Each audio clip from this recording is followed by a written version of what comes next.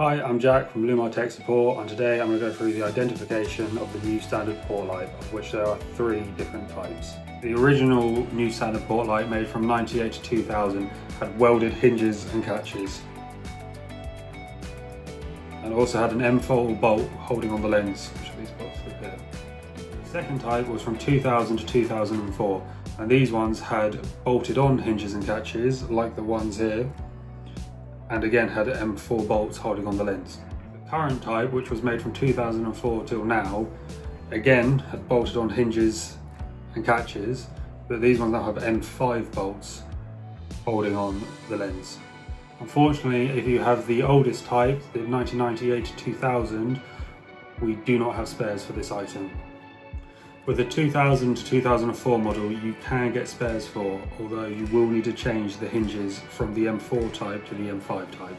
To change the hinges, after removing the lens, you need to remove this bolt, which will allow you to take the hinge off. And the hinge is hooked over, so if your frame is built flush into the boat, this may be difficult to remove.